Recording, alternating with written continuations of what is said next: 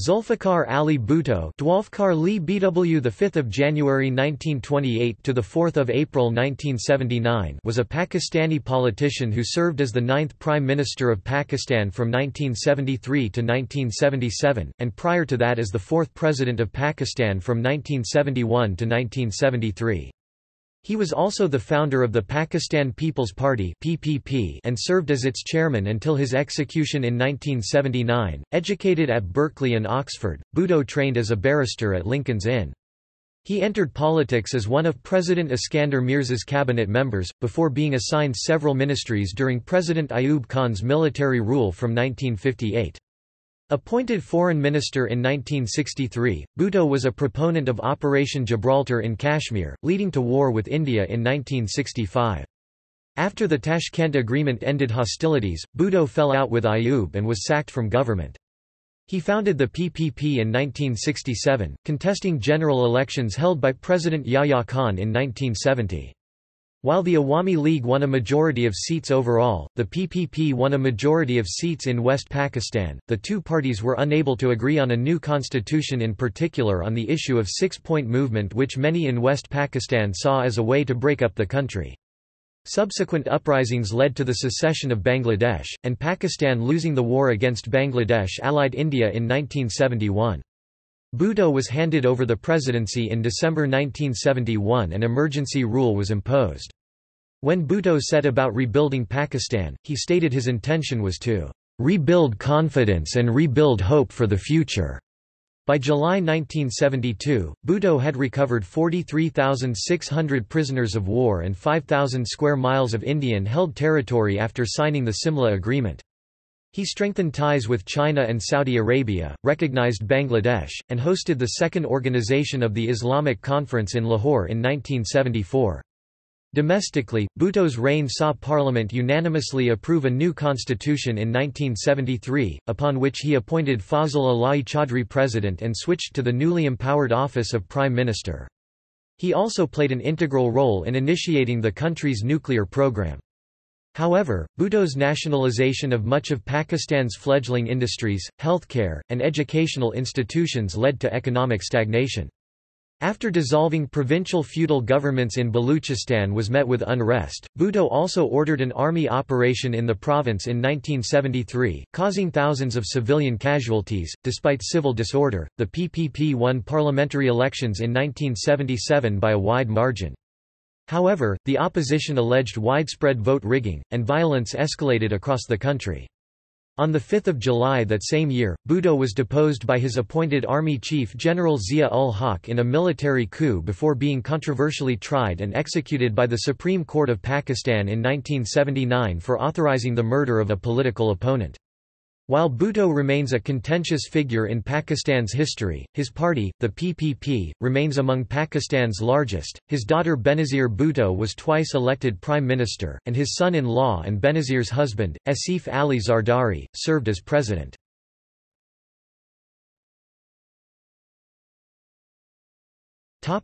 Early life. Zulfikar Ali Bhutto belonged to a Sindhi family. He was born to Sir Shah Nawaz Bhutto and Khurshid Begum near Larkana. Zulfikar was their third child. Their first one, Sikandar Ali, had died from pneumonia at age 7 in 1914, and the second, Imdad Ali, died of cirrhosis at age 39 in 1953. His father was the Dewan of the princely state of Junagadh, and enjoyed an influential relationship with the officials of the British Raj. As a young boy, Bhutto moved to Worli Seaface in Bombay to study at the Cathedral and John Connon School. He then also became an activist in the Pakistan movement. In 1943, his marriage was arranged with Shireen Amir Begum. He later divorced her in 1945, however, in order to remarry. In 1947, Bhutto was admitted to the University of Southern California to study political science. In 1949, as a sophomore, Bhutto transferred to the University of California, Berkeley, where he earned a B.A. honors degree in political science in 1950. There, Bhutto became interested in the theories of socialism, delivering a series of lectures on their feasibility in Islamic countries. During this time, Bhutto's father played a controversial role in the affairs of Junagadh. Coming to power in a palace coup, he secured the accession of his state to Pakistan, which was ultimately negated by Indian intervention in December 1947. In June 1950, Bhutto travelled to the United Kingdom to study law at Christ Church, Oxford and received an LL.B., followed by an LLM degree in law and an MSc, honours degree in political science. Upon finishing his studies, he was called to the bar at Lincoln's Inn in 1953. He was fellow of barrister Ijaz Hussain Batalvi, who later appeared in his case as prosecutor. Bhutto married his second wife, Nusrat Ispahani, an Iranian Kurdish woman, in Karachi on 8 September 1951. Their first child, Benazir, was born in 1953. She was followed by Mortaza in 1954, Sanam in 1957 and Shahnawaz in 1958. He accepted the post of lecturer at the SM Law College, from where he was also awarded an honorary doctorate in law by college president Hassanali A. Rahman before establishing himself in a legal practice in Karachi. He also took over the management of his family's estate and business interests after his father's death.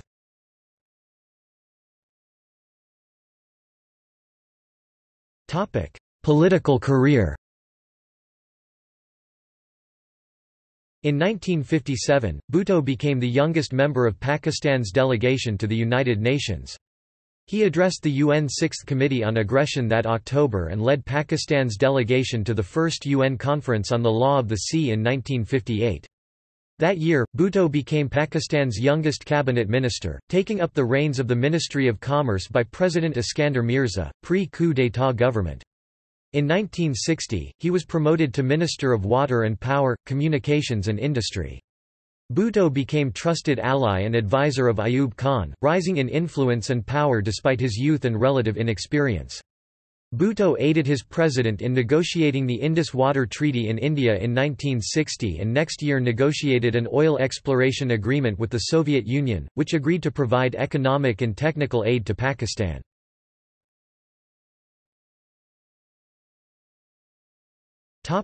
Foreign minister. Bhutto was a Pakistani nationalist and socialist, with particular views on the type of democracy needed in Pakistan. On becoming foreign minister in 1963, his socialist viewpoint influenced him to embark on a close relationship with neighboring China. At the time, many other countries accepted Taiwan as the legitimate single government of China, at a time when two governments each claimed to be China. In 1964, the Soviet Union and its satellite states broke off relations with Beijing over ideological differences, and only Albania and Pakistan supported the People's Republic of China. Bhutto staunchly supported Beijing in the UN, and in the UNSC, while also continuing to build bridges to the United States. Bhutto's strong advocacy of developing ties with China came under criticism from the United States. President Lyndon B. Johnson wrote to Bhutto, warning him that further overtures to China would jeopardize congressional support for aid to Pakistan. Bhutto addressed his speeches in a demagogic style and headed the foreign ministry aggressively. His leadership style and his swift rise to power brought him national prominence and popularity. Bhutto and his staff visited Beijing and were warmly received by the Chinese, and Bhutto greeted Mao Zedong with great respect. There, Bhutto helped Ayub negotiate trade and military agreements with the Chinese regime, which agreed to help Pakistan in several military and industrial projects. Bhutto signed the Sino-Pakistan Boundary Agreement on 2 March 1963 that transferred 750 square kilometers of territory from Pakistan-administered Kashmir to Chinese control. Bhutto asserted his belief in non-alignment, making Pakistan an influential member in non-aligned organizations. Believing in pan-Islamic unity, Bhutto developed closer relations with the likes of Indonesia and Saudi Arabia. Bhutto significantly transformed Pakistan's hitherto pro-West foreign policy. While maintaining a prominent role for Pakistan within the Southeast Asia Treaty Organization and the Central Treaty Organization, Bhutto began asserting a foreign policy course for Pakistan that was independent of U.S. influence. Meanwhile, Bhutto visited both East and West Germany and established a strong link between two countries. Bhutto preceded economical, technological, industrial and military agreements with Germany. Bhutto strengthened Pakistan's strategic alliance with Germany. Bhutto addressed a farewell speech at the University of Munich, where he cited the importance of Pakistan and German relations. Bhutto then visited Poland and established diplomatic relations in 1962. Bhutto used Pakistan Air Force's Brigadier General Władysław Torowicz to establish the military and economical link between Pakistan and Poland. Bhutto sought and reached to the Polish community in Pakistan and made a tremendous effort for fresh avenues for mutual cooperation. In 1962, as territorial differences increased between India and China, Beijing was planning to stage an invasion in northern territories of India. Premier Zhou Enlai and Mao invited Pakistan to join the raid to illegally wrest the Indian state of Jammu and Kashmir from India. Bhutto advocated for the plan, but Ayub opposed the plan. He was afraid of retaliation by Indian troops. Instead, Ayub proposed a joint defence union with India. Bhutto was shocked by such statements and felt Ayub Khan was unlettered in international affairs. Bhutto was conscious that despite Pakistan's membership of anti-communist Western alliances, China had refrained from criticizing Pakistan. In 1962, the U.S. assured Pakistan that Kashmir issues will be resolved according to the wishes of Pakistanis and the Kashmiris. Therefore, Ayub did not participate in the Chinese plans. Bhutto criticized the U.S. for providing military aid to India during and after the 1962 Sino-Indian War, which was seen as an abrogation of Pakistan's alliance with the United States. Meanwhile, Ayub Khan, on Bhutto's counsel, launched Operation Gibraltar in a bid to liberate Kashmir. It ended in a fiasco and the Indian Armed Forces launched a successful counterattack on West Pakistan, Indo-Pakistani War of 1965. This war was an aftermath of brief skirmishes that took place between March and August 1965 on the international boundaries in the Rann of Kutch, Jammu and Kashmir and Punjab. Bhutto joined Ayub in Uzbekistan to negotiate a peace treaty with the Indian Prime Minister Lal Bahadur Shastri. Ayub and Shastri agreed to exchange prisoners of war and withdraw respective forces to pre-war boundaries. This agreement was deeply unpopular in Pakistan, causing major political unrest against Ayub's regime. Bhutto's criticism of the final agreement caused a major rift between him and Ayub. Initially denying the rumors, Bhutto resigned in June 1966 and expressed strong opposition to Ayub's regime. During his term, Bhutto was known to be formulating aggressive geostrategic and foreign policies against India. In 1965, Bhutto's friend Munir Ahmad Khan informed him of the status of India's nuclear program. Bhutto reportedly said, "Pakistan will fight for 1,000 years. If India builds the atom bomb, Pakistan will eat grass or leaves, even go hungry, but we Pakistan will get one of our own atom bomb. We Pakistan have no other choice." In his 1969 book The Myth of Independence, Bhutto argued that it was the necessity for Pakistan to acquire the fission weapon, and start a so-called deterrence program to be able to stand up to the industrialized states, and against a nuclear-armed India. Bhutto obtained a manifesto and made a future policy on how the program would be developed and which individual scientists would start the program. Bhutto selected Munir Ahmad Khan and Abdus Salam, a Nobel laureate and Ahmadi Muslim, and despite Bhutto's constitutional designation in Pakistan of Ahmadis as non-Muslim, that Aman Ahmadi was the first and main basis of the program.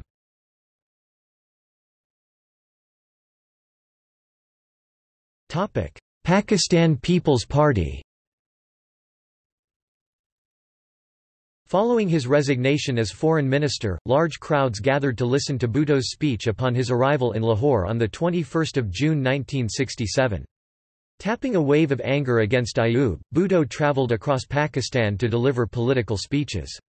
In October 1966, Bhutto made explicit the beliefs of his new party. "Islam is our faith, democracy is our policy, socialism is our economy.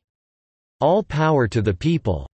On 30 November 1967, at the Lahore residence of Mubashir Hassan, a gathering that included Bhutto, Bengali communist J. A. Rahim and Basit Jahangir Sheikh founded the Pakistan People's Party (PPP), establishing a strong base in Punjab, Sindh and amongst the Muhajirs. Hassan, an engineering professor at UET Lahore, was the main brain and hidden hand behind the success and the rise of Bhutto. Under Hassan's guidance and Bhutto's leadership, the PPP became a part of the pro-democracy movement involving diverse political parties from all across Pakistan. The PPP activists staged large protests and strikes in different parts of the country, increasing pressure on Ayoub to resign. Dr. Hassan and Bhutto's arrest on 12 November 1969, sparked greater political unrest. After his release, Bhutto, joined by key leaders of PPP, attended the round-table conference called by Ayub Khan in Rawalpindi, but refused to accept Ayoub's continuation in office and the East Pakistani politician Sheikh Mujibur Rahman's six-point movement for regional autonomy. Following Ayoub's resignation, his successor, General Yahya Khan promised to hold parliamentary elections on 7 December 1970. Bhutto attracted the leftist and ultra-leftist forces, who gathered under his leadership, becoming the full sum of force. The Socialist Communist Mass, under Bhutto's leadership, intensified its support in Mujahir and poor farming communities in West Pakistan, working through educating people to cast their vote for their better future. Gathering and uniting the scattered socialist Marxist mass in one single center was considered Bhutto's greatest political achievements, and as its result, the leftist and Bhutto's party won a large number of seats from constituencies in West Pakistan. However, Sheikh Mujib's Awami League won an absolute majority in the legislature, receiving more than twice as many votes as Bhutto's PPP. Bhutto refused to accept an Awami League government and famously promised to break the legs of any elected PPP member who dared to attend the inaugural session of the National Assembly. Capitalizing on West Pakistani fears of East Pakistani separatism, Bhutto demanded that Sheikh Mujib form a coalition with the PPP. Amidst popular outrage in East Pakistan, Sheikh Mujib declared the independence of Bangladesh. According to historical references and a report published by leading newspaper, Mujib no longer believed in Pakistan and was determined to make Bangladesh. As long as she is the prime minister, relations between Bangladesh and Pakistan cannot normalize, the nation noted. On 26 March 1971, Mujib was arrested by the Pakistan Army, which had been ordered by Yahya to suppress political activities. While supportive of the army's actions and working to rally international support, Bhutto distanced himself from the Yahya regime and began to criticize Khan for mishandling the situation. He refused to accept Yahya's scheme to appoint Bengali politician Nurul Amin as prime minister, with Bhutto as deputy prime minister. Soon after his refusal and continuous resentment toward General Yahya Khan's mishandling of situation, General Yahya Khan ordered military police to arrest Bhutto for a treason charges, a quiet similar to Mujib. Bhutto was situated at the Adiala jail along with Mujib, where he was set to face the charges. The Indian intervention in East Pakistan led to the very bitter defeat of Pakistani forces, who surrendered on 16 December 1971. Bhutto and others condemned Yahya for failing to protect Pakistan's unity. Isolated, Yahya resigned on 20 December and transferred power to Bhutto, who became president, commander-in-chief and the first civilian chief martial law administrator. Bhutto was the country's first civilian chief martial law administrator since 1958, as well as the country's first civilian president. With Bhutto assuming the control, the leftists and democratic socialists entered the country's politics, and later emerged as power players in the country's politics.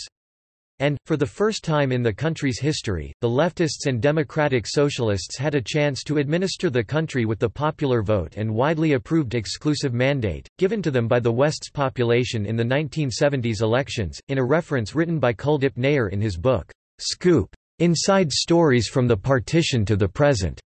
Nair noted that, "Bhutto's releasing of Mujib did not mean anything to Pakistan's policy, as in if there was no liberation war.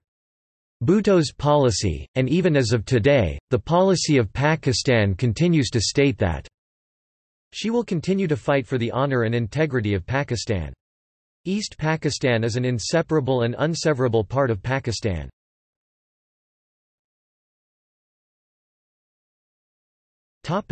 President of Pakistan. A Pakistan International Airlines flight was sent to fetch Bhutto from New York, who at that time was presenting Pakistan's case before the United Nations Security Council on the East Pakistan crises. Bhutto returned home on 18 December 1971. On 20 December, he was taken to the President House in Rawalpindi, where he took over two positions from Yahya Khan, one as president and the other as first civilian chief martial law administrator. Thus, he was the first civilian chief martial law administrator of the dismembered Pakistan. By the time Bhutto had assumed control of what remained of Pakistan, the nation was completely isolated, angered, and demoralized. As president, Bhutto faced mounting challenges on both internal and foreign fronts. The trauma was severe in Pakistan, a psychological setback and emotional breakdown for Pakistan. The two-nation theory—the theoretical basis for the creation of Pakistan—lay discredited, and Pakistan's foreign policy collapsed when no moral support was found anywhere, including long-standing allies such as the US and China. Since her creation, the physical and moral existence of Pakistan was in great danger. On the internal front, Baloch, Sindhi and Pashtun nationalisms were at their peak, calling for their independence from Pakistan. Finding it difficult to keep Pakistan united, Bhutto launched full-fledged intelligence and military operations to stamp out any separatist movements.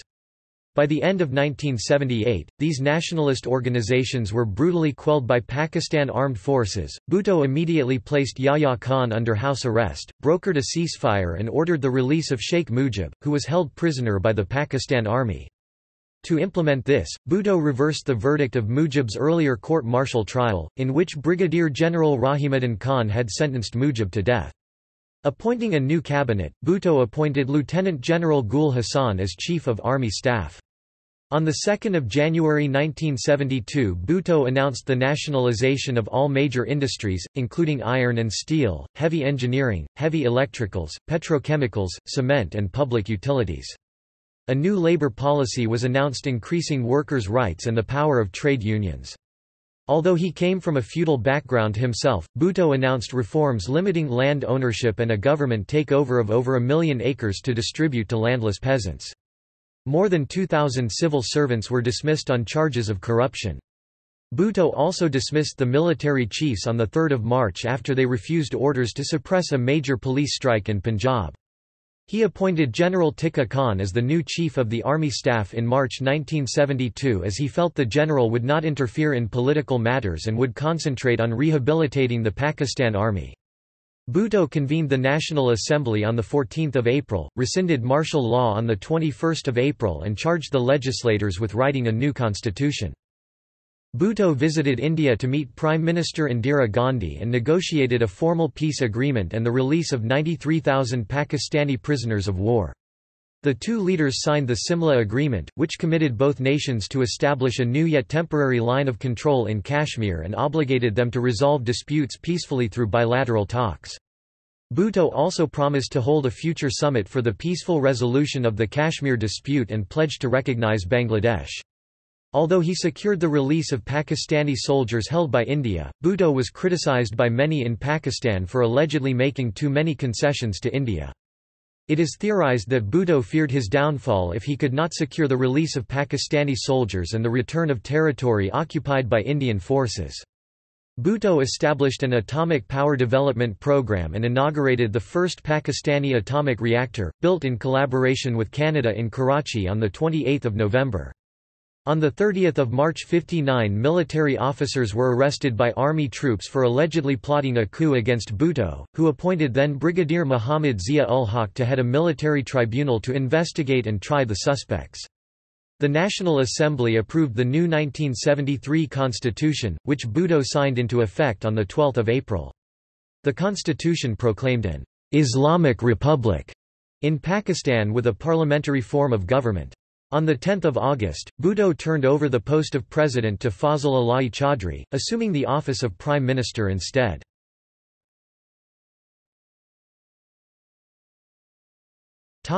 Nuclear weapons program. Zulfikar Ali Bhutto was the founder of Pakistan's atomic bomb program, and due to his administrative and aggressive leadership to lead this nuclear deterrence program, Bhutto is often known as father of nuclear deterrence program. Bhutto's interest in nuclear technology was said to have begun during his college years in the United States when Bhutto attended a course in political science, discussing political impact of U.S.'s first nuclear test, Trinity, on global politics. While at Berkeley, Bhutto witnessed the public panic when the Soviet Union first exploded the bomb, codename First Lightning in 1949, prompting the U.S. government to famously launch the research on hydrogen bombs. However, in 1958, when long before as Minister for Fuel, Power, and National Resources, Bhutto played a key role in setting up the Pakistan Atomic Energy Commission (PAEC) administrative research bodies and institutes. Soon, Bhutto offered a technical post to Munir Ahmad Khan in PAEC in 1958, and lobbied for Abdus Salam as being appointed as science advisor in 1960. Before being elevated as foreign minister, Bhutto directed the funds for key research in nuclear weapons and related science. In October 1965, as foreign minister, Zulfikar Ali Bhutto visited Vienna, where nuclear engineer Munir Ahmad Khan, working at a senior technical post at the IAEA, informed him of the status of Indian nuclear program and the options Pakistan had to develop its own nuclear capability. Both agreed on the need for Pakistan to develop a nuclear deterrent to meet India's nuclear capacity. While Munir Ahmad Khan had failed to convince Ayub Khan, Bhutto had said to Munir Ahmad Khan, "Don't worry, our turn will come." Shortly, after the 1965 war, Bhutto in a press conference, famously declared that, "Even if we have to eat grass, we will make nuclear bomb. We have no other choice," as he saw India was making its way to develop the bomb. In 1965, Bhutto lobbied for Salam and succeeded to appoint Salam as the head of Pakistan's delegation at IAEA, and helped Salam to lobby for acquiring of the nuclear power plants. In November 1972, Bhutto advised Salam to travel to United States to evade the war, and advised him to return with the key literature on nuclear history. By the end week of December 1972, Salam returned to Pakistan, loaded with literature on the Manhattan Project, in his huge suitcases.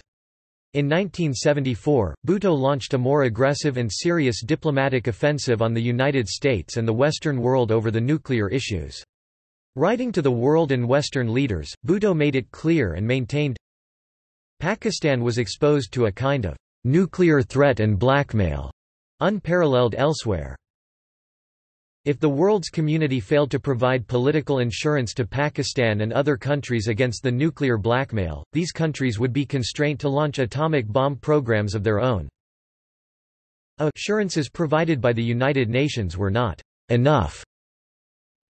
Shortly, roughly 2 weeks passed after experiencing the 1971 Winter War. On 20 January 1972, Zulfikar Ali Bhutto rallied a conference of nuclear scientists and engineers at Multan. While at the Multan meeting, arranged by Bhutto's science advisor Abdus Salam, scientists were wondering why the president, who had so much on his hands in those trying days, was paying so much attention to the scientists and engineers in the nuclear field. At the meeting, Bhutto slowly talked about the recent war and country's future, pointing out the existence of the country was in great moral danger. While the academicians listened to Bhutto carefully, Bhutto said, "Look, we're going to have the bomb." Bhutto asked them, "Can you give it to me? And how long will it take it to make a bomb?" Many of senior scientists had witnessed the war, and were emotionally and psychologically disturbed, therefore, the response was positive when the senior academic scientists replied, "Oh, yes, yes. You can have it." There was a lively debate on the time needed to make the bomb, and finally one scientist dared to say that maybe it could be done in 5 years. Prime Minister Bhutto smiled, lifted his hand, and dramatically thrust forward 3 fingers and said, 3 years, I want it in 3 years. The atmosphere suddenly became electric. It was then that one of the junior scientists, Sadiq Ahmad Butt, a theoretical physicist, who under Munir Ahmad Khan's guiding hand would come to play a major role in making the fission weapon possible, jumped to his feet and clamored for his leader's attention. Sadiq Ahmad Butt replied, "It can be done in 3 years." When Bhutto heard Butt's reply, Bhutto was very much amused and said, "Well, much as I appreciate your enthusiasm, this is a very serious political decision, which Pakistan must make, and perhaps all Third World countries must make one day, because it is coming. So can you boys do it?" Nearly all senior scientists replied in one tone, "Yes. We can do it, given the resources and given the facilities."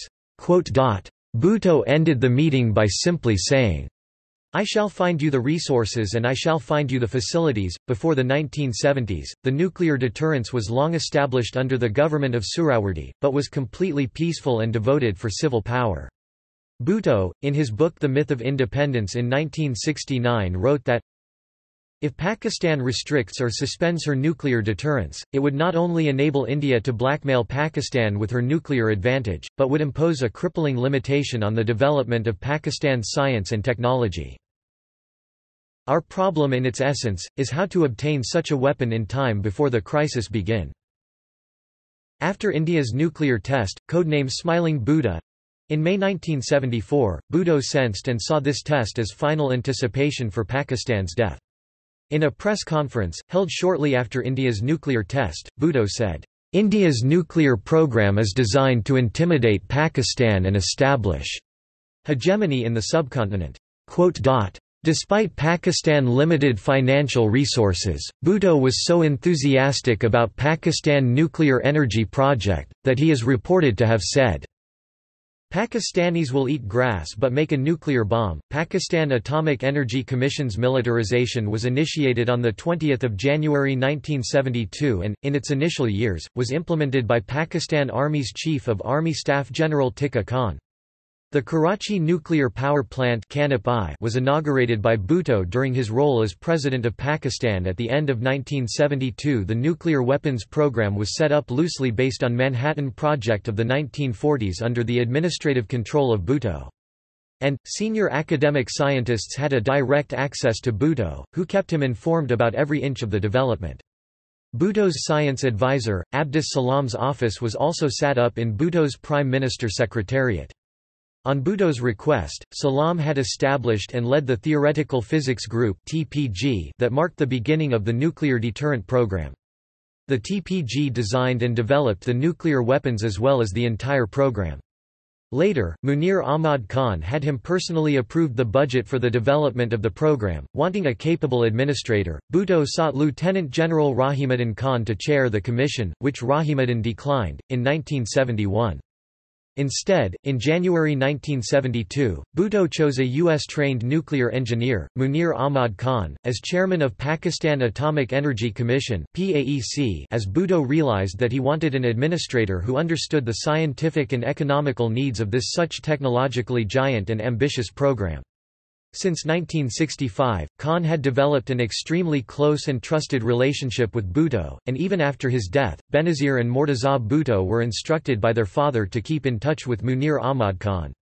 In spring of 1976, Kahuta Research Facility, then known as Engineering Research Laboratories as part of codename Project 706, was also established by Bhutto, and brought under nuclear scientist Abdul Qadir Khan and the Pakistan Army Corps of Engineers Lieutenant General Zahid Ali Akbar. Because Pakistan, under Bhutto, was not a signatory or party of the Nuclear Non-Proliferation Treaty (NPT), the Nuclear Suppliers Group (NSG), Commissariat à l'Énergie Atomique and British Nuclear Fuels (BNFL) had immediately cancelled fuel reprocessing plant projects with PAEC. And, according to Khazar Niazi, the Pakistan Atomic Energy Commission officials had misled Bhutto and he sought on a long journey to try to get nuclear fuel reprocessing plant from France. It was on the advice of A.Q. Khan that no fuel existed to reprocess and urged Bhutto to follow his pursuit of uranium enrichment. Bhutto tried to show he was still interested in that expensive route and was relieved when Kissinger persuaded the French to cancel the deal. Bhutto had trusted Munir Ahmad Khan's plans to develop the program ingeniously, and the mainstream goal of showing such interest in French reprocessing plant was to give time to PAEC scientists to gain expertise in building its own reprocessing plants. By the time Francis C. cancelled the project, the PAEC had acquired 95% of the detailed plans of the plant and materials. Munir Ahmad Khan and Ishfaq Ahmad believed that since PAEC had acquired most of the detailed plans, work, plans, and materials, the PAEC, based on that 95% work, could build the plutonium reprocessing reactors on its own. Pakistan should stick to its original plan, the plutonium route. Bhutto did not disagree but saw an advantage in establishing another parallel program, the uranium enrichment program under Abdul Qadir Khan. Both Munir Khan and Ahmed had shown their concern over on Abdul Qadir Khan's suspected activities, but Bhutto backed Khan when Bhutto maintained that no less than any other nation did what Abdul Qadir Khan is doing. The Soviets and Chinese, the British and the French, the Indians and the Israelis, stole the nuclear weapons designs previously in the past and no one questioned them but rather tend to be quiet. "We are not stealing what they illegally stole in the past as referring the nuclear weapon designs, but we're taking a small machine which is not useful for making the atomic bomb but for a fuel." International pressure was difficult to counter at that time, and Bhutto, with the help of Munir Ahmad Khan and Aziz Ahmed, tackled the intense heated criticism and diplomatic war with the United States at numerous fronts—while the progress on nuclear weapons remained highly classified.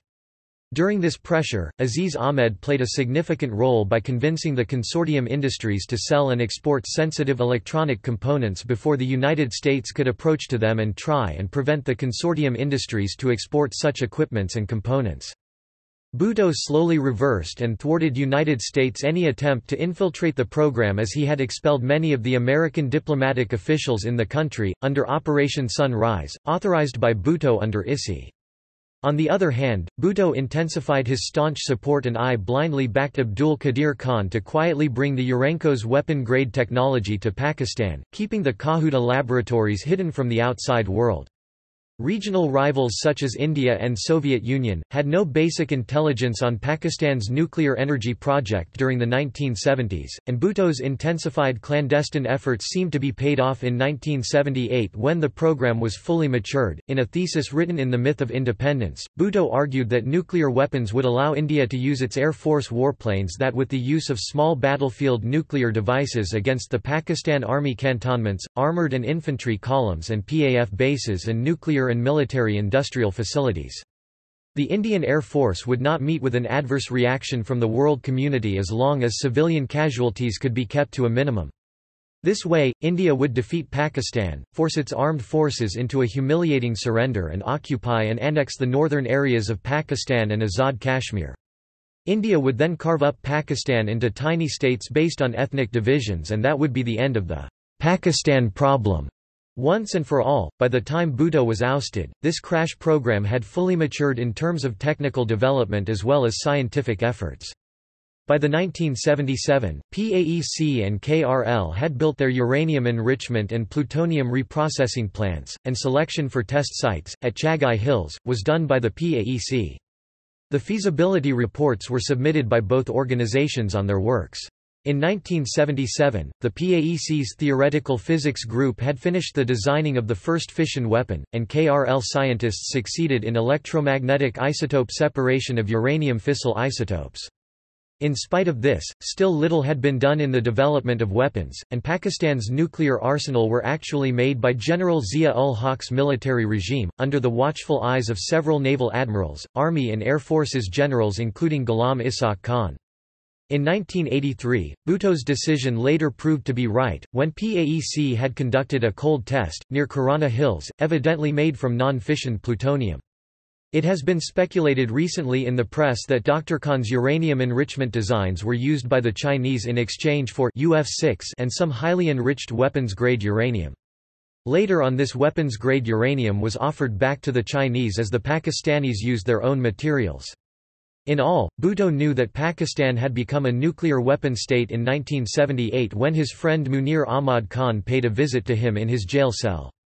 There, Munir Ahmad Khan told Bhutto that the process of weapon designing is finished and a milestone in the complex and difficult enrichment of weapon-grade fuel has been achieved by the PAEC and Dr. Abdul Qadir Khan of Url. Bhutto called for an immediate nuclear test to be conducted. No response was issued by General Zia or any member of his government. We Pakistan less than pre greater than know that Israel and South Africa have full nuclear capability. A Christian, Jewish and Hindu civilization have this nuclear capability.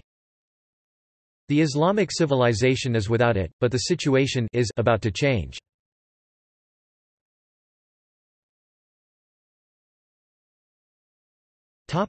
Prime Minister of Pakistan. Bhutto was sworn in as the Prime Minister of the country on 14 August 1973, after he had secured 108 votes in a House of 146 members. Fazl Ala'i Chaudhry was elected as the president under the new constitution. During his 5 years of government, the Bhutto government made extensive reforms at every level of government. Pakistan's capital and western reforms that were begun and built in 1947 throughout the 1970s, were transformed and replaced with socialist system. His policies were seen people-friendly, but it did not produce long-lasting effects as the civil disorder against Bhutto began to take place in 1977.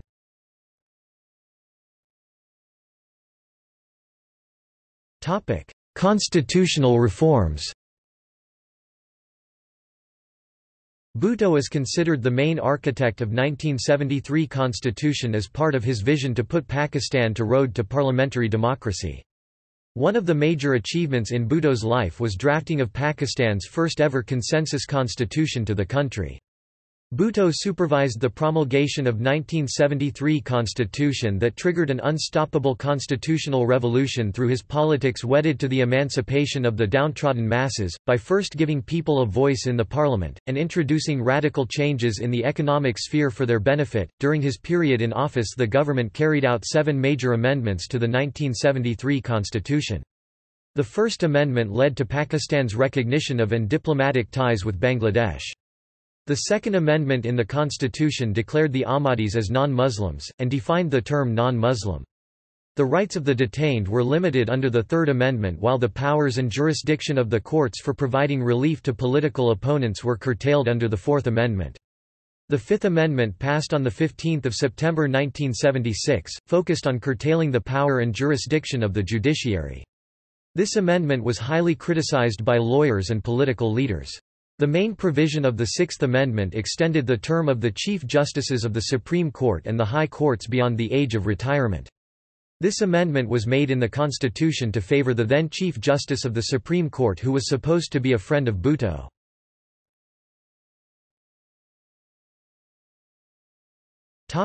Domestic reforms. The Bhutto government carried out a number of reforms in the industrial sector. His reforms were twofold: nationalization, and the improvement of workers' rights. In the first phase, basic industries like steel, chemical and cement were nationalized. This was done in 1972. The next major step in nationalization took place on 1 January 1974, when Bhutto nationalized all banks. The last step in the series was the nationalization of all flour, rice and cotton mills throughout the country. This nationalization process was not as successful as Bhutto expected. Most of the nationalized units were small businesses that could not be described as industrial units, hence making no sense for the step that was taken. Consequently, a considerable number of small businessmen and traders were ruined, displaced or rendered unemployed. In the concluding analysis, nationalization caused colossal loss not only to the national treasury but also to the people of Pakistan. The Bhutto government established a large number of rural and urban schools, including around 6,500 elementary schools, 900 middle schools, 407 high schools, 51 intermediate colleges, and 21 junior colleges. Bhutto also abandoned the Western education system and most of the literature was sent back to Western world. Instead, his government encouraged the local academicians to publish books on their respected fields. Though the local books were made cheaper to the public, these reforms came with controversy. His government made Islamic and Pakistan studies compulsory in schools. Book banks were created in most institutions and over 400,000 copies of textbooks were supplied to students. Bhutto is credited for establishing the world-class Quaid-e-Azam University and Allama Iqbal Open University in Islamabad in 1974, as well as establishing Gomal University Dara Ismail Khan in 1973. In his role as foreign minister, and in 1967 with the help of Abdus Salam, established the Institute of Theoretical Physics. As Prime Minister, Bhutto made revolutionary efforts to expand the web of education. Bhutto established the Allama Iqbal Medical College in 1975. In 1974, with the help of Abdus Salam, Bhutto gave authorization of the International Nathiagali Summer College on Contemporary Physics at the Nathiagali, and even as of today, INSC conference is still held on Pakistan, where thousands of scientists from all over the world are delegated to Pakistan to interact with Pakistan's academic scientists. In 1976, Bhutto established the Engineering Council, Institute of Theoretical Physics, Pakistan Academy of Letters and Cadet College Razmik in North Waziristan. A further 4 new universities which have been established at Multan, Bahawalpur, and Khairpur. The People's Open University is another innovative venture which has started functioning from Islamabad. The government's education policy provides for the remission of fees and the grant of a number of scholarships for higher education to the children of low-paid employees. 7,000 new hostel seats were planned to be added to the existing accommodation after the 1977 election. Bhutto said in 1975 he was aware of the difficulties and deficiencies faced by college students in many of the existing hostels. Directions have, therefore, been issued that fans, water coolers and pay telephones must be provided in each and every hostel in as short a time as physically possible.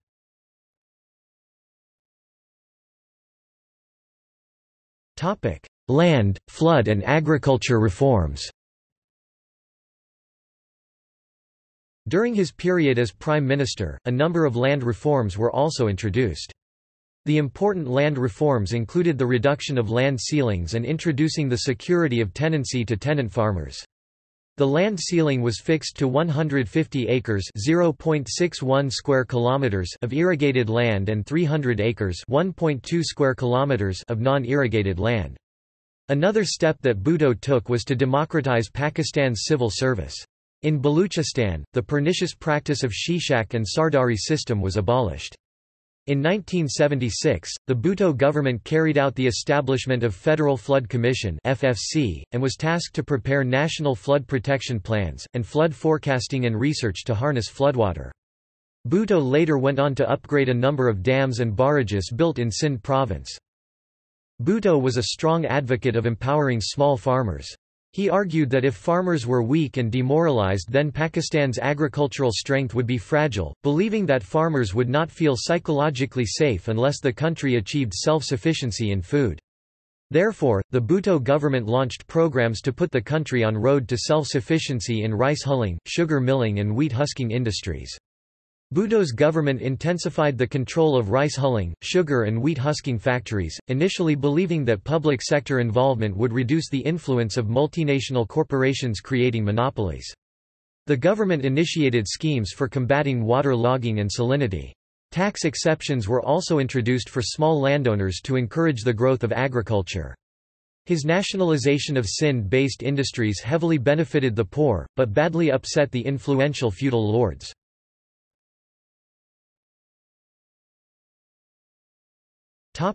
Economic policy. Bhutto introduced socialist economics policies while working to prevent any further division of the country. Major heavy mechanical, chemical, and electrical engineering industries were immediately nationalized by Bhutto, and all of the industries came under direct control of government. Industries, such as KESC, were under complete government control with no private influence in KESC decision. Bhutto abandoned Ayub Khan's state capitalism policies, and introduced socialist policies in a move to reduce the rich get richer and poor get poorer ratio. Bhutto also established the Port Qasim, Pakistan steel mills, the Heavy Mechanical Complex (HMC), and several cement factories. However, the growth rate of economy relative to that of the 1960s, when East Pakistan was still part of Pakistan and large generous aid from the United States, declined, after the global oil crises in 1973, which also had a negative impact on the economy. Despite the initiatives undertaken by Bhutto's government to boost the country's economy, the economical growth remained at equilibrium level. But Bhutto's policy largely benefited the poor and working class when the level of absolute poverty was sharply reduced, with the percentage of the population estimated to be living in absolute poverty falling from 46.50% by the end of 1979–80, under the General Zia-ul-Haq's military rule, to 30.78%. The land reform program provided increased economic support to landless tenants, and development spending was substantially increased, particularly on health and education, in both rural and urban areas, and provided material support to rural wage workers, landless peasants, and urban wage workers. Bhutto's nationalization policies were initiated with an aim to put workers in control of the tools of production and to protect workers and small businesses. However, economical historians argued that the nationalization program initially affected the small industries and had devastating effects on Pakistan's economy, shrunk Bhutto's credibility. Conservative critics believed the nationalization policies had damaged investors' confidence and government corruption in nationalized industries grew, although no serious corruption cases were ever proved against Bhutto by the military junta. In 1974, Bhutto maintained that foreign companies and industries in Pakistan were exempt from nationalization policies and his government would be willing to receive foreign investment to put up factories. While commenting on his policies in 1973, Bhutto told the group of investors that belonged to the Lahore Chamber of Commerce and Industry (LCCI) that activity of public sector or state sector prevents the concentration of economic power in few hands, and protects the small and medium entrepreneurs from the clutches of giant enterprises and vested interests.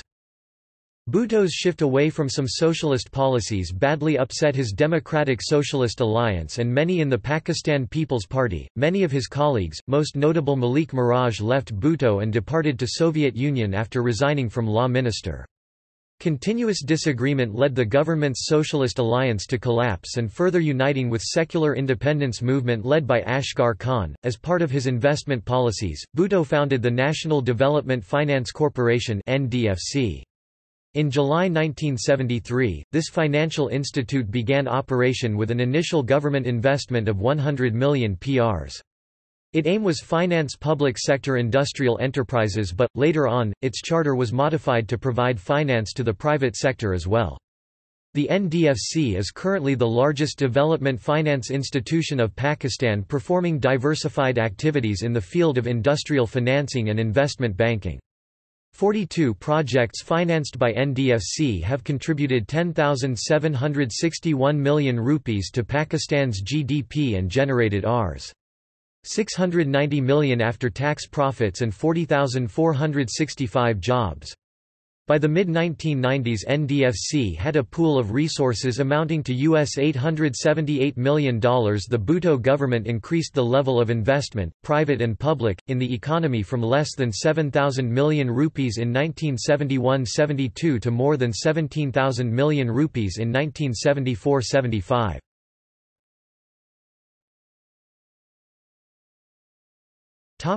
Banking and export expansion. Banking reforms were introduced to provide more opportunities to small farmers and business, such as forcing banks to ensure 70% of institutional lending should be for small landholders of 12.5 acres or less, which was a revolutionary idea at a time when banks' only clients were the privileged classes.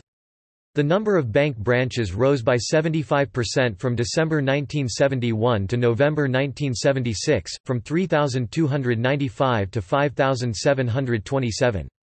It was one of the most radical move made by Bhutto, and the bank infrastructure was expanded, covering all towns and villages with a population of 5,000 in accordance with targets set after the nationalization of banks. By end of the Bhutto government, concentration of wealth had declined compared to height of the Ayub Khan era, when 22 families owned 66% of industrial capital, and also controlled banking and 97% of insurance. Measures taken in the first few months of 1972 set a new framework for the revival of the economy.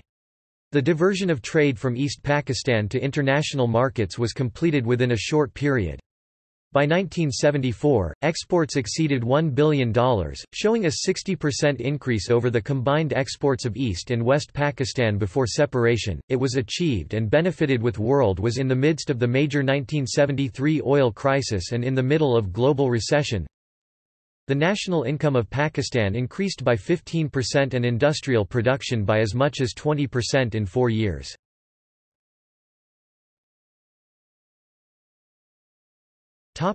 Balochistan.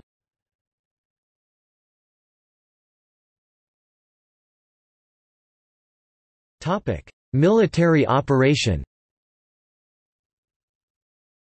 Following the secession of East Pakistan, calls for the independence of Balochistan by Baloch nationalists grew immensely.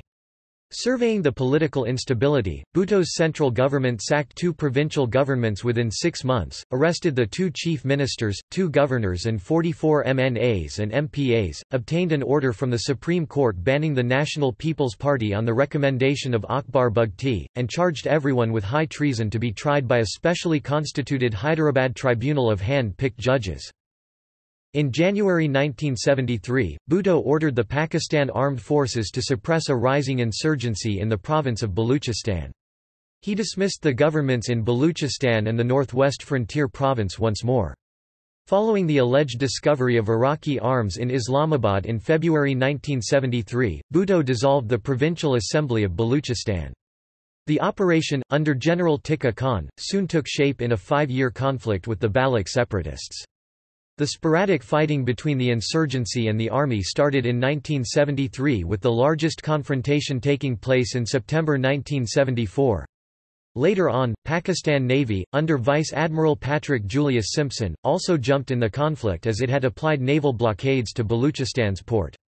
The Navy began its separate operations to seize the shipments sent to aid Baloch separatists. Pakistan Air Force also launched air operations, and with the support of Navy and Army, the Air Force had pounded the mountainous hidden heavens of the separatists. The Iranian military, also fearing a spread of the greater Baloch resistance in Iran, aided the Pakistani military as well. Among Iran's contribution were 30 Huey Cobra attack helicopters and $200 million in aid.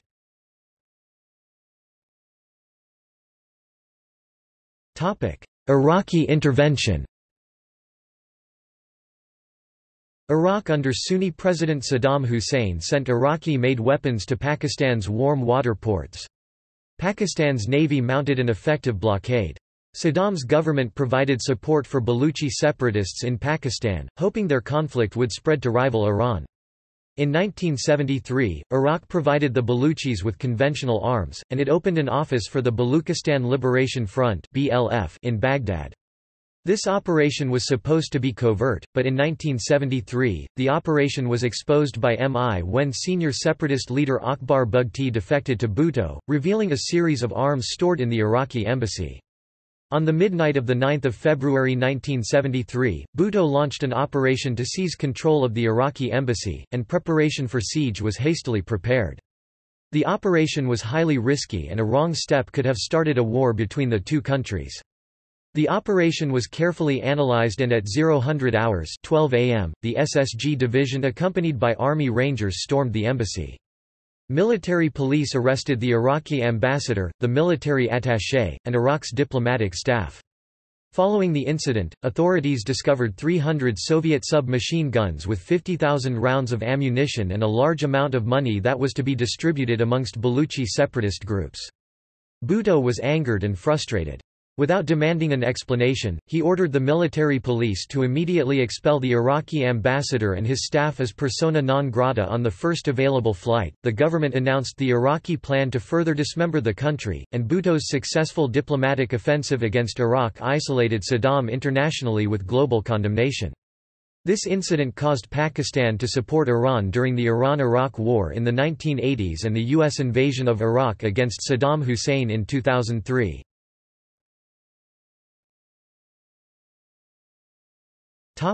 Aftermath. In order to avoid a replay of the East Pakistan War, Bhutto launched economic and political reforms in the midst of the conflict. Bhutto government abolished the feudal system, the feudal lords continued to appropriate to themselves a generous share of government developmental funds whilst at the same time, they opposed and blackmailed the government whenever they could. Gradually the tribesmen started coming out of the Sardar's quarantine. Modern amenities, for instance medical aid, automobiles for passenger transport and schooling of children became available in the interior of Baluchistan for the first time, since 1947. The Bhutto government also constructed 564 miles of new roads, including the key link between Sibi and Maiwand, creating new trade and commerce centers.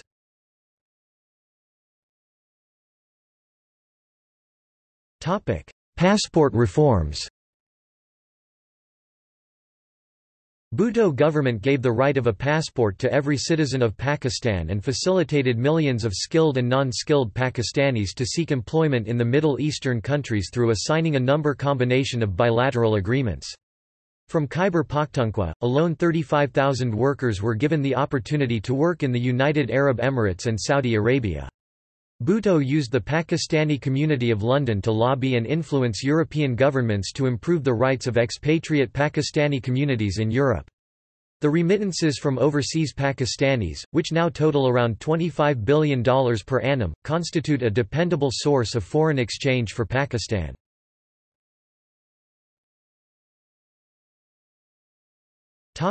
Labour policy and social security. The labour policy was among one of the most important cornerstone of Bhutto's government and a comprehensive labour reforms initiated by the Bhutto government.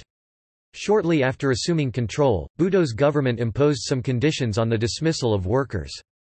In 1973, the government instituted labour courts for the speedy redress of workers' grievances, and the government also introduced a scheme for workers' participation in management, through the nationalisation policy. This scheme provided for 20% participation by workers in management committees set up at factory level. The government abolished the workers' contribution to the Social Security Fund. Instead, the employers were made to increase their contribution from 4 to 6%. The government enhanced compensation rates under the Workers' Compensation Act. In 1972, the Bhutto government initially provided for some old age benefits for workers through group insurance, increased rates of compensation, and higher rates of gratuity. However, the policy did not benefit it immediately, therefore, the government introduced a pension scheme of old age benefits which would provide a payment of 75 rupees a month to workers after retirement at the age of 55 for men and 50 for women, on condition that the worker had completed a minimum of 15 years insurable employment. This applied to all factories, industries, and establishments employing 10 or more workers drawing monthly wages up to 1,000 rupees. Skilled workers who become invalid after 5 years of insurable employment were also made entitled to benefits under this scheme. Bhutto did not want to go for the Western model where workers generally contribute along with the employers towards their old age benefits. In view of Pakistan's conditions, Bhutto's government did not wish the financial burden of this scheme to fall even partly on the worker. It was decided that the scheme be founded through a contribution from employers to the extent of 5% of the wage bill.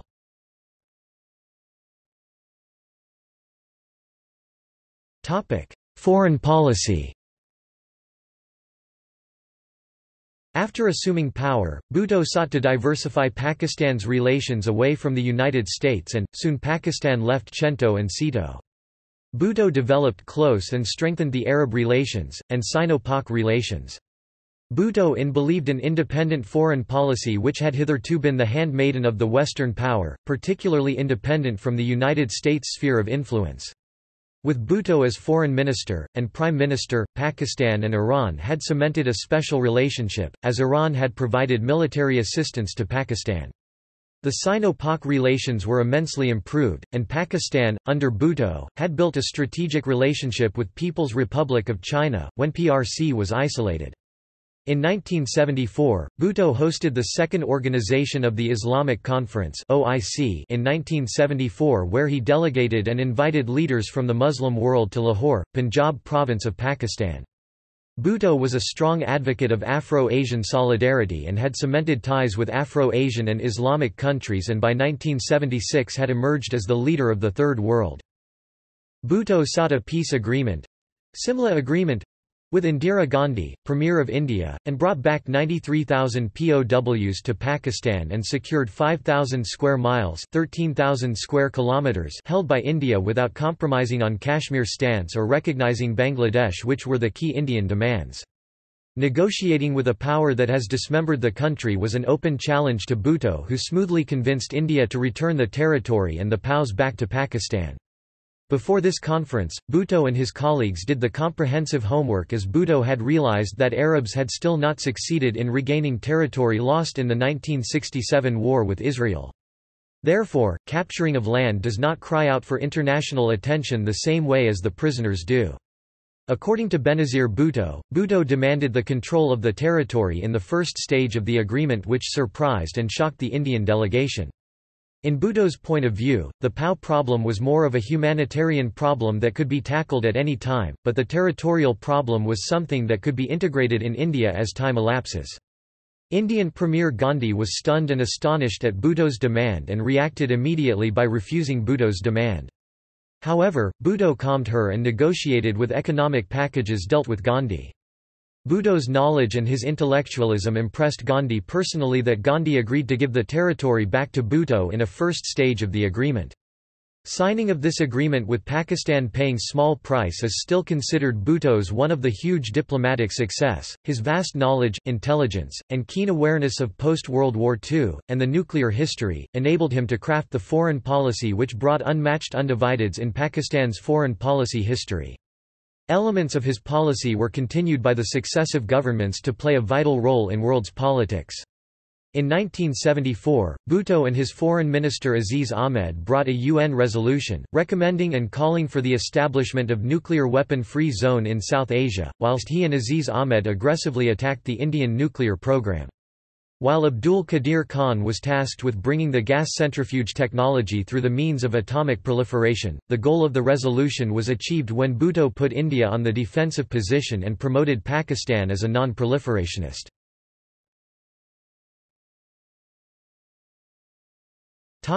East Asia. Since the 1960s, Bhutto had been an anti-Sito and preferred a non-aligned policy. Soon after assuming the office, Bhutto took a lengthy foreign trip to Southeast Asia, seeking closer and tighter relations with Vietnam, Thailand, Laos, Burma, and North Korea. His policy largely followed a tight and closer relations with China, normalized relationships with Soviet Union, built an Islamic bloc, and advocated a creation of new economical alliance largely benefiting the Third and Second World countries. All of these initiations and implications had disastrous effects on Japan, prompting Japan to oppose Bhutto, although Bhutto was a great admirer of Japan even though Japan was not a constituent part of Bhutto's foreign policy.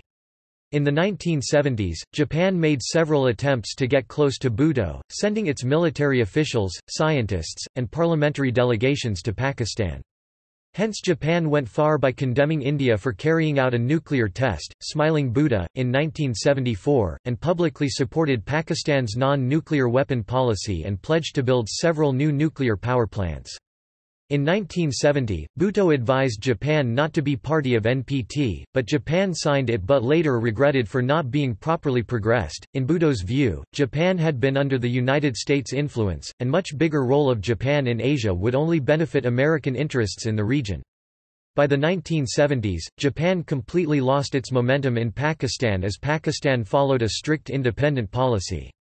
Bhutto envisioned Pakistan's new policy as benefiting the economic relations rather than the military alliance, which also affected Japan's impact on Pakistan. However, much of the foreign policy efforts were reverted by General Zia-ul-Haq and ties were finally restored after Bhutto's execution.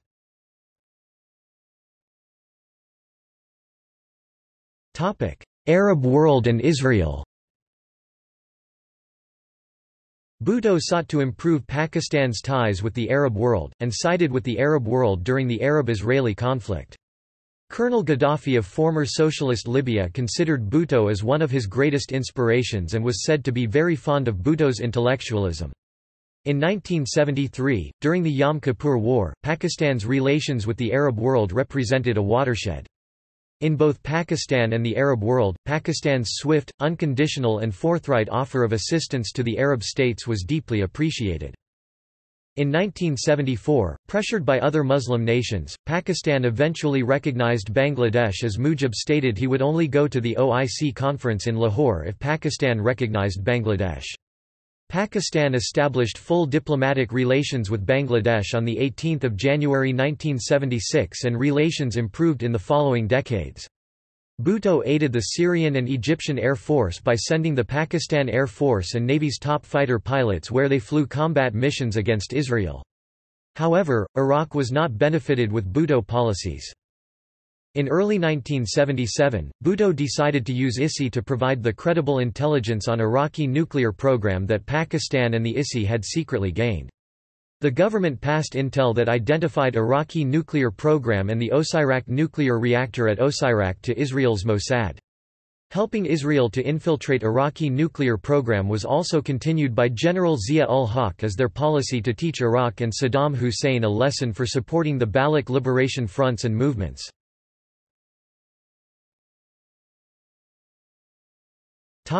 United States and Soviet Union. In 1974, India carried out a nuclear test, codenamed Smiling Buddha, near Pakistan's eastern border. Bhutto unsuccessfully lobbied for the United States to impose economic sanctions on India. However, at the request of Bhutto, Pakistan's ambassador to the United States convened a meeting with Secretary of State Henry Kissinger. Kissinger told Pakistan's ambassador to Washington that the test is a fait accompli and that Pakistan would have to learn to live with it. Although he was aware this was a little rough on the Pakistanis. In 1976, the ties were further severed with Bhutto as Bhutto had continued to administer the research on weapons, and in 1976, in a meeting with Bhutto and Kissinger, Kissinger had told to Bhutto that if you Bhutto do not cancel, modify or postpone the reprocessing plant agreement, we will make a horrible example from you.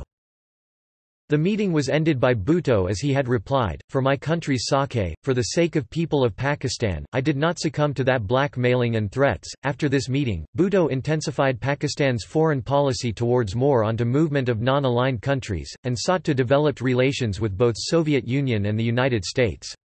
Bhutto was keenly aware of Great Britain's policy of divide and rule, and American policy of unite and rule. In 1974, Bhutto, as Prime Minister, visited Soviet Union. Prime Minister Bhutto deliberately undertook to improve relations with the Soviet Union and the Communist bloc. Bhutto sought to develop and alleviated the Soviet-Pakistani relations, with Soviet Union established Pakistan steel mills in 1972. The foundation stone for this gigantic project was laid on 30 December 1973 by Bhutto. Facing inexperience for the erection work of the integrated steel mill, Bhutto requested Soviet Union to send its experts. Soviet Union sends dozens of advisors and experts, under Russian scientist Mikhail Koltakov, who supervised the construction of this integrated steel mills, with a number of industrial and consortium companies financing this mega project. The relationship with United States was at low point and severed as United States was opposing Pakistan's nuclear deterrence program. Although, Richard Nixon enjoyed firmly strong relations with Bhutto and was a close friend of Bhutto, the graph of relations significantly went down under the presidency of Jimmy Carter. Carter tightened the embargo placed on Pakistan and placed a pressure through the United States ambassador to Pakistan, Brigadier General Henry Byrode. The socialist orientation, and Bhutto's proposed left-wing theories, had badly upset the United States, further ringing bells of alarm in the United States as fearing Pakistan's loss as an ally in the Cold War. The leftists and Bhutto's policy towards Soviet Union was seen sympathetic and had built a bridge for Soviet Union to have gain access in Pakistan's warm water ports, that something both United States and Soviet Union had lacked. During the course of 1976 presidential election, Carter was elected as U.S. President, and his very inaugural speech Carter announced the determination to seek the ban of nuclear weapons. With Carter's election, Bhutto lost all links to United States administration he had through President Nixon. Bhutto had to face the embargo and pressure from the American president who was totally against the political objectives which Bhutto had set forth for his upcoming future plans. Carter indirectly announced his opposition to Bhutto, his ambition and the elections. Although, Carter placed an embargo on Pakistan, Bhutto under the technical guidance and diplomatic though Aziz Ahmed, succeeded to buy sensitive equipments, common metal materials, and electronic components, marked as common items, hide the true nature of the intentions, greatly enhance the atomic bomb project, though a complete failure for Carter's embargo. In a thesis written by historian Abdul Ghaffar Bughari, Carter keenly sabotaged Bhutto's credibility, but did not wanted favored his execution as Carter made a call to General Zia-ul-Haq to stop the act. Therefore, senior leadership of Pakistan People's Party reached out to different countries' ambassadors and high commissioners but did not meet with the U.S. ambassador, as the leadership knew the noble part played by Carter and his administration. When Carter administration discovered Bhutto's act, the program was reached to a well-advanced level, and furthermore, had disastrous effect on SALT I Treaty which was soon collapse. A failure of President Carter to stop the atomic proliferation and arm race between Soviet Union and United States heightened.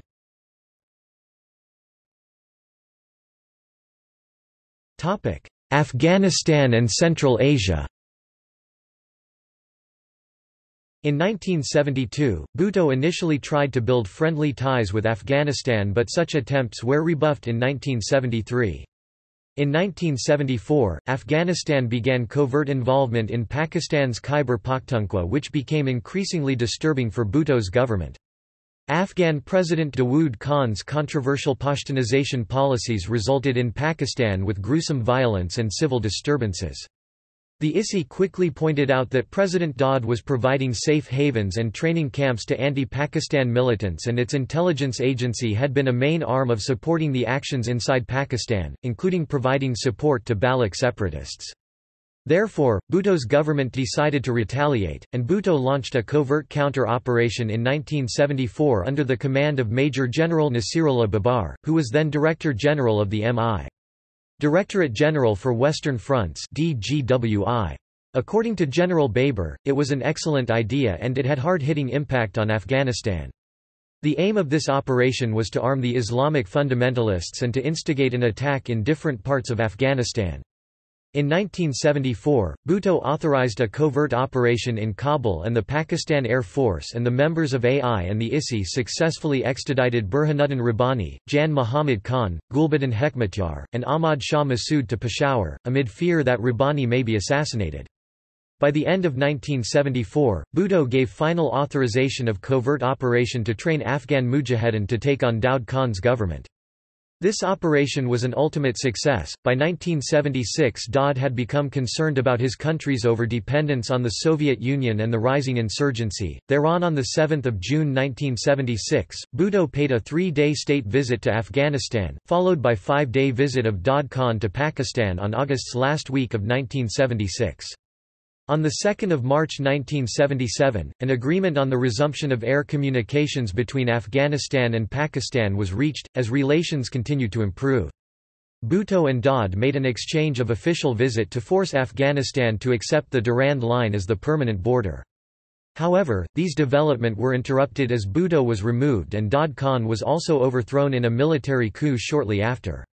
Western experts viewed Bhutto's policy as astute policy in regards to the border question, clearly increased pressure of the Afghanistan and very likely helped stimulate Afghan government's move towards accommodation.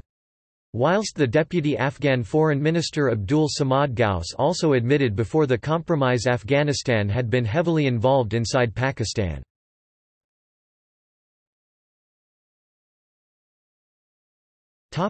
Decline.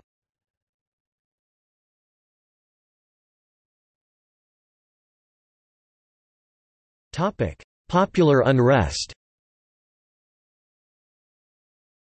Bhutto began facing considerable criticism and increasing in popularity as his term progressed. Initially targeting the opposition leader Abdul Wali Khan and his National Awami Party (NAP), a democratic socialist party, the socialist and communist mass who gathered under Bhutto's leadership began to disintegrate, thus dividing and allying with secular fronts. Despite the ideological similarity of the two parties, clashes between them became increasingly fierce.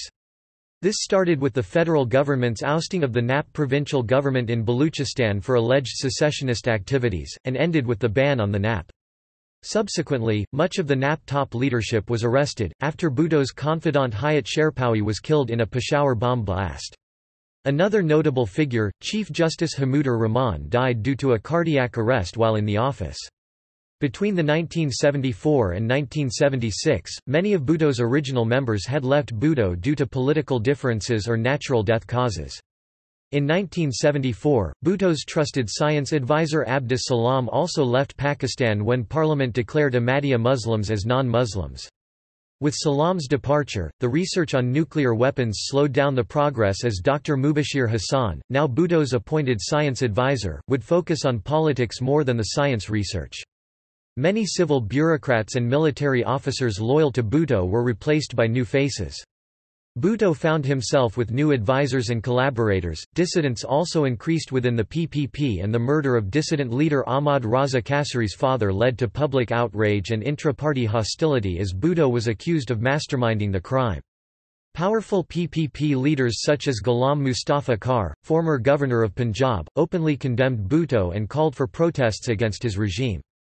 The political crisis in the northwest frontier province and Balochistan intensified as civil liberties remained suspended and an estimated 100,000 troops deployed there were accused of human rights abuses and killing large numbers of civilians. On 8 January 1977, the opposition organized into the Pakistan National Alliance (PNA), a 9-party coalition against the government of Bhutto and his allies. Bhutto called fresh elections, but the PNA did not obtain a clear majority. The PNA faced defeat but did not accept the results, accusing their opponents of rigging the election. The dissidents ultimately claimed that 40 seats in the National Assembly were rigged, and boycotted the provincial elections. In the face of the resulting low voter turnout, the PNA declared the newly elected Bhutto government as illegitimate. Hard-line Islamist leaders such as Maulana Maududi called for the overthrow of Bhutto's regime. Mubashir Hassan, science advisor of Bhutto, feared a possible coup against Bhutto. Hassan entered the dispute and made an unsuccessful attempt to reach an agreement with PNA. Most Islamists refused to meet with Hassan as they saw him as the architect of Bhutto's success.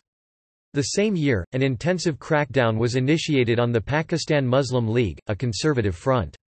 The People's National Party's president and former leader of the opposition Khan Vali Khan saw Bhutto's actions as his last stand against PNA. The armed forces and Bhutto, including his colleagues, were isolated. In an open public seminar, Vali Khan quoted that, "There is one possible grave for two people. Let us see who gets in first." The Federal Security Force allegedly either arrested or extrajudicially killed members of the Muslim League. Following this, amid protest and civil distress felt in Lahore, and People's Party lost the administrative control over the city.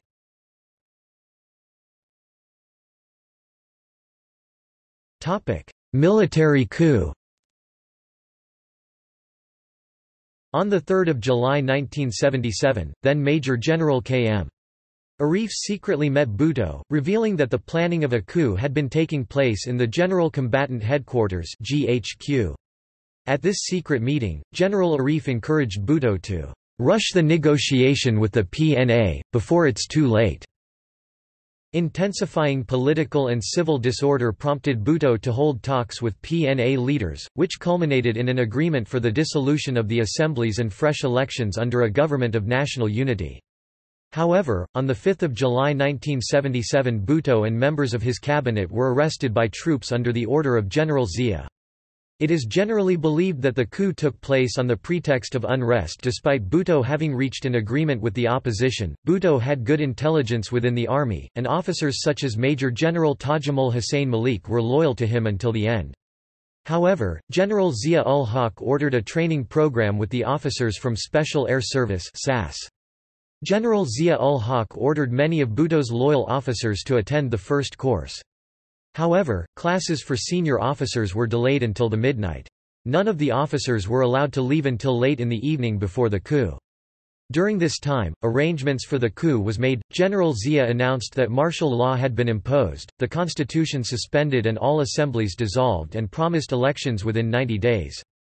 Zia also ordered the arrest of senior PPP and PNA leaders but promised elections in October.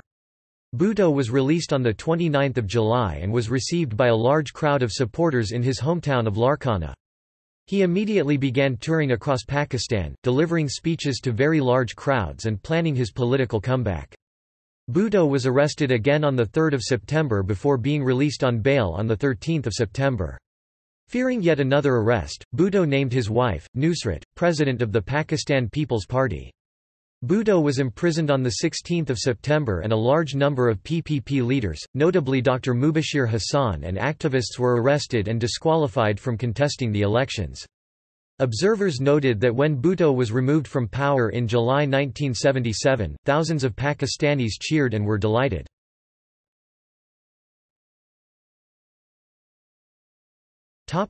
Arrests and trial.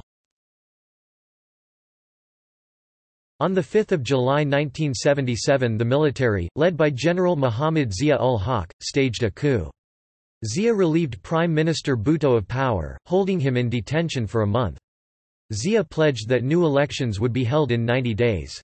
He kept postponing the elections and publicly retorted during successive press conferences that if the elections were held in the presence of Bhutto his party would not return to power again. Upon his release, Bhutto travelled around the country amid adulatory crowds of PPP supporters. He used to take the train from the south to the north, and en route would address public meetings at different stations. Several of these trains were late, some by days, in reaching their respective destinations, and as a result Bhutto was banned from travelling by train. The last visit he made to the city of Multan in the province of Punjab marked the turning point in Bhutto's political career and ultimately, his life. In spite of the administration's efforts to block the gathering, the crowd was so large that it became disorderly, providing an opportunity for the administration to declare that Bhutto, along with Dr. Hassan, had been taken into custody because the people were against him and it had become necessary to protect him from the masses for his own safety. On 3 September, the army arrested Bhutto again on charges of authorizing the murder of a political opponent in March 1974. A 35-year-old politician Ahmed Raza Kasuri and his family had been ambushed, leaving Kasuri's father, Nawab Muhammad Ahmad Khan Kasuri, dead. Kasuri claimed that he was the actual target, accusing Bhutto of orchestrating the attack. Kasuri later claimed that he had been the target of 15 assassination attempts. Bhutto's wife Nusrat Bhutto assembled a team of top Pakistani lawyers for Bhutto's defense, led by Fakhruddin G. Ibrahim, Yahya Bakhtiar and Abdulhafiz Pirzada.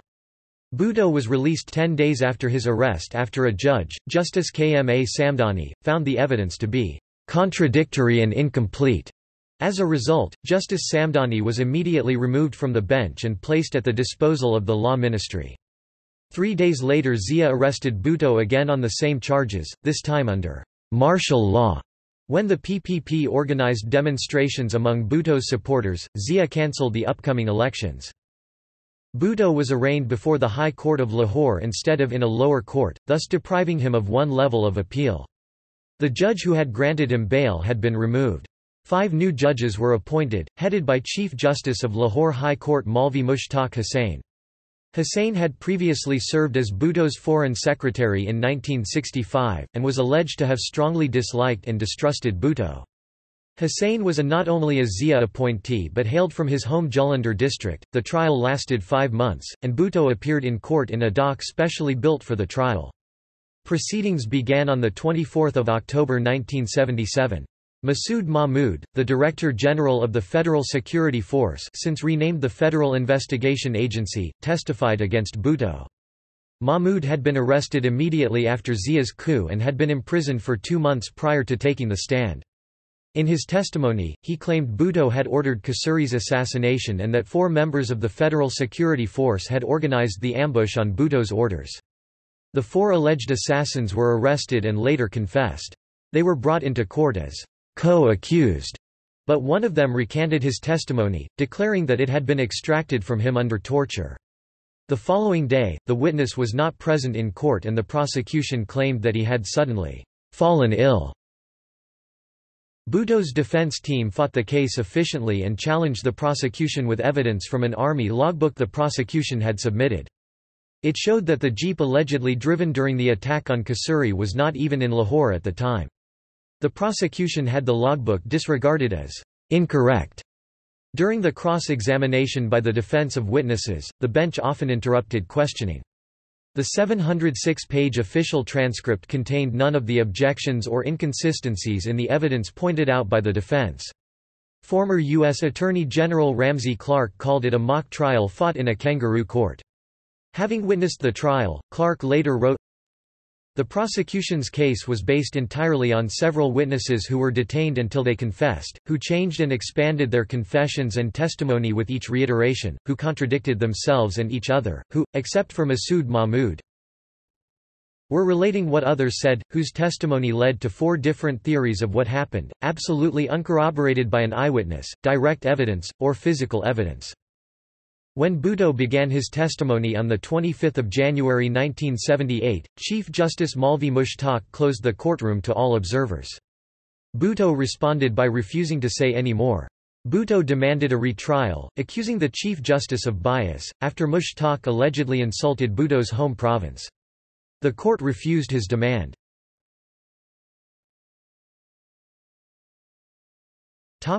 death sentence and appeal. On 18 March 1978, Bhutto was declared not guilty of murder, but was sentenced to death. On 12 March 1978, Bhutto's former legal minister, Abdul Hafiz Pirzada, petitioned the Supreme Court for the release of Bhutto's science advisor, Mubashir Hassan, and to review Bhutto's death sentence based on the split decision. The Supreme Court denied Hassan's release because he was held by military police, but the court agreed to hear the arguments. After 12 days of proceedings, the Supreme Court concluded that the President of Pakistan can change a death sentence into life imprisonment.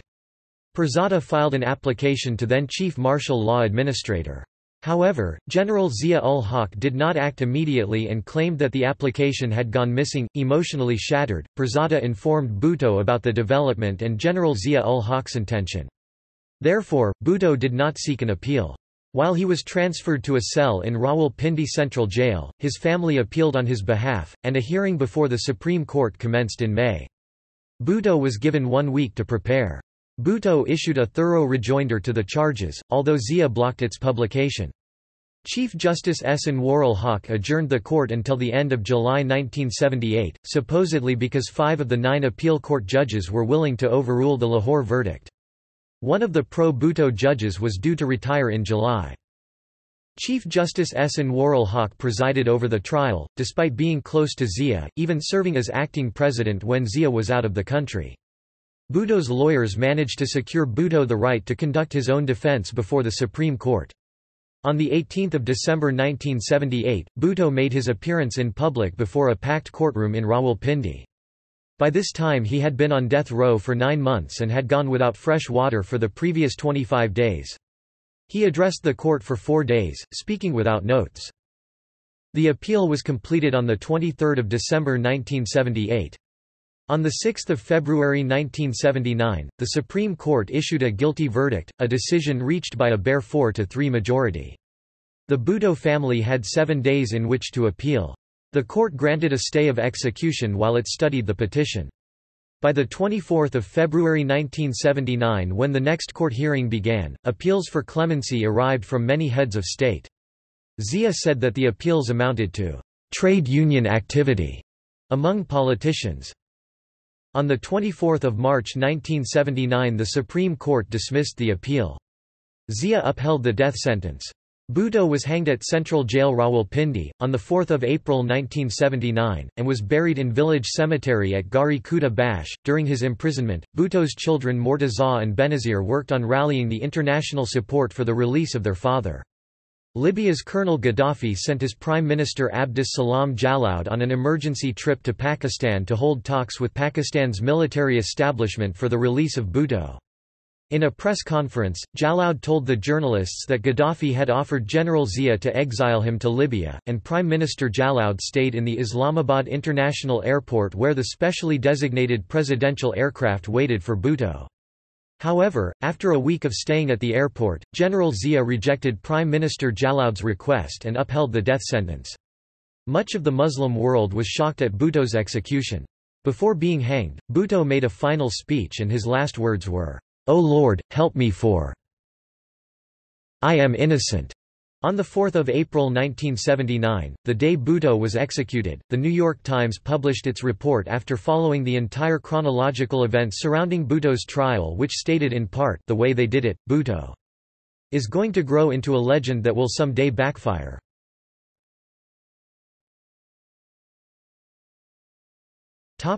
Effects on Soviet Union and the United States. Many political analysts and scientists widely suspected that the riots and coup against Bhutto were orchestrated with the help of Central Intelligence Agency and the United States government because of United States fears of Bhutto's socialist policies being seen as sympathetic to the Soviet Union, and said policies providing an opportunity to the Soviet Union to get involved in Pakistani politics. A former U.S. Attorney General and human rights activist, Ramsey Clark, is quoted in The New York Times as saying, "I do not believe in conspiracy theories in general, but the similarities in the staging of riots in Chile where the CIA allegedly helped overthrow President Salvador Allende and in Pakistan are just too close. Bhutto was removed from power in Pakistan by force on 5 July, after the usual party on the 4th at the U.S. Embassy in Islamabad, with U.S. approval, if not more, by General Zia-ul-Haq. Bhutto was falsely accused and brutalized for months during proceedings that corrupted the judiciary of Pakistan before being murdered, then hanged. As Americans, we must ask ourselves this: is it possible that a rational military leader under the circumstances in Pakistan could have overthrown a constitutional government, without at least the tacit approval of the United States? Many of Pakistan's political scientists and historians and leading U.S. experts such as Ramsey Clark believed that Bhutto's removal and his execution was a singular and most dramatic change in world politics and a major setback for the Soviet Union, who failed to realize the effects of Bhutto's execution on its own future in advance. Bhutto's death not only was a turning point in the Cold War, it also turned out to be one of the critical points in world politics since World War II, and a breakthrough in global power alignment. 8 months after Bhutto's death, the Soviet Union invaded the Afghanistan Soviet Socialist Republic, setting up a war that severely impacted the Soviet economy and led to the dissolution of the Soviet Union, the United States emerging as the single most powerful country in the world.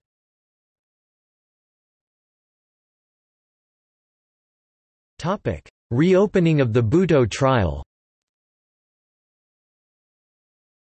On 2 April 2011, 32 years after Bhutto's trial and execution, the PPP, the ruling party at that time, filed a petition at the Supreme Court to reopen Bhutto's trial. At the Geo News, senior journalist Iftikhar Ahmad aired a series of televised interviews with those who played a major and often controversial role in Bhutto's death. A legal team was organized by the Prime Minister Yusuf Raza Gilani's cabinet seeking to reopen the trial.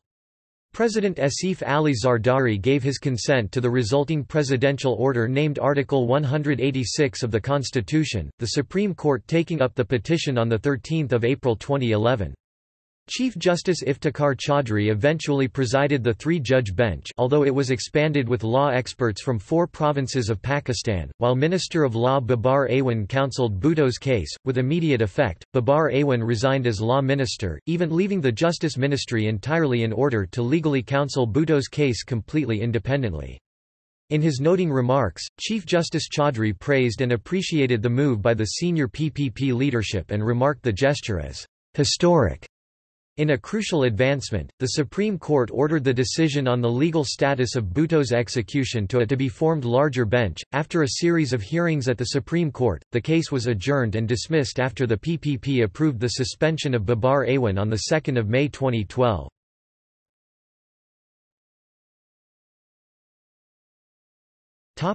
Personal life. Bhutto married twice in his lifetime. His first marriage took place in 1943 when he married his cousin and first wife Shireen Amir Begum. In 1951, he married Begum Nusrat Isfahani on September 8, 1951. The couple had 4 children, Benazir, Mortaza, Sanam, Shahnawaz. There was also news of an alleged affair between Bhutto and a Bengali girl named Husna Sheikh. According to some media reports, she was his secret wife.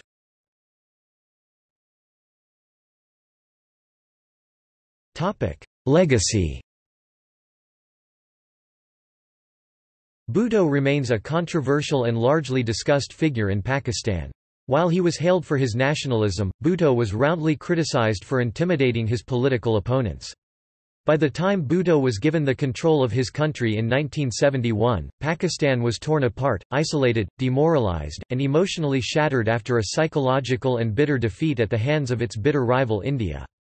His political rivals had blamed his socialist policies for slowing down Pakistan's economic progress, as they caused poor productivity and high costs. However, Bhutto and co. countered that they were merely addressing the massive inequality built up over the Ayub Khan years. Bhutto is blamed by some quarters for causing the Bangladesh Liberation War. In 1977, General Zia-ul-Haq released former General Yahya Khan from prison, and his Lieutenant General Faisal Haq gave him the Honorary Guard of Honor when the former general died in 1980. After being released from house arrest after the 1977 coup, Yahya said, "It was Bhutto, not Mujib, who broke Pakistan. Bhutto's stance in 1971 and his stubbornness harmed Pakistan's solidarity much more than Sheikh Mujib's 6-point demand. It was his high ambitions and rigid stance that led to rebellion in East Pakistan. He riled up the Bengalis and brought an end to Pakistan's solidarity. East Pakistan broke away. Other army men who lay blame for 1971 on Bhutto include future President Pervez Musharraf and East Pakistan's former martial law administrator Syed Muhammad Ahsan. Bhutto is also often criticized for human rights abuses in Balochistan by hardline Islamists as well as conservatives.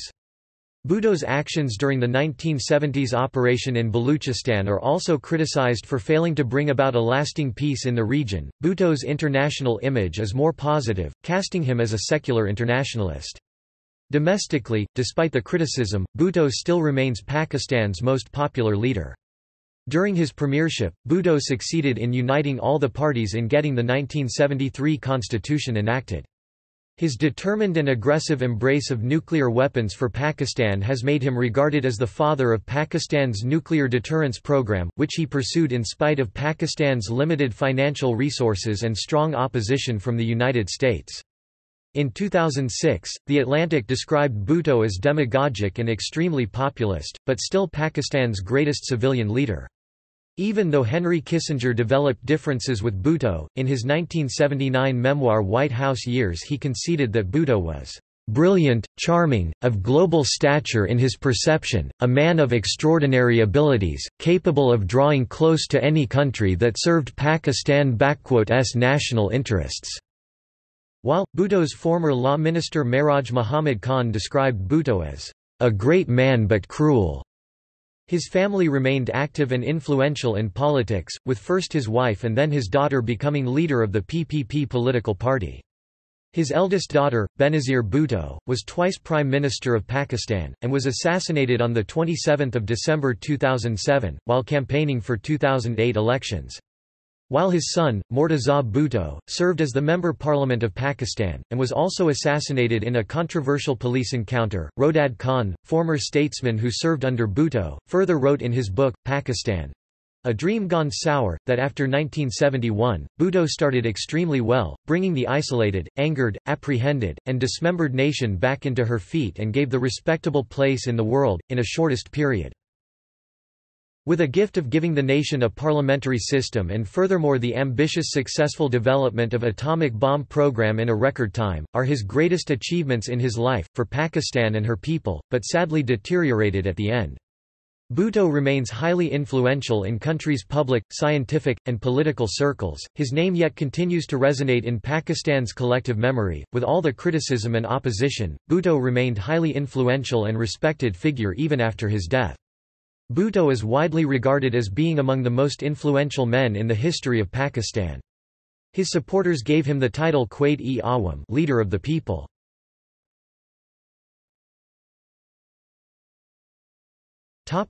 Eponyms. Shahid Zulfikar Ali Bhutto Institute of Science and Technology, a science and engineering institute named after Zulfikar Ali Bhutto, located in Karachi, Sindh of Pakistan. Za Bhutto Agricultural College, an agriculture engineering and science college named after Zulfikar Ali Bhutto, located at Larkana, Sindh, Pakistan. F-22P Zulfikar class frigate, Pakistan Navy combatant vessel ordered in April 2006, launched July 2009. Zulfikarabad, a planned city in Thatta district of Sindh, Pakistan. The city is named after in the memory of the Zulfikar Ali Bhutto.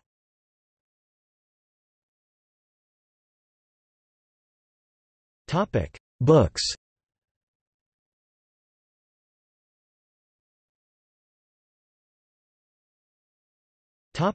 See also: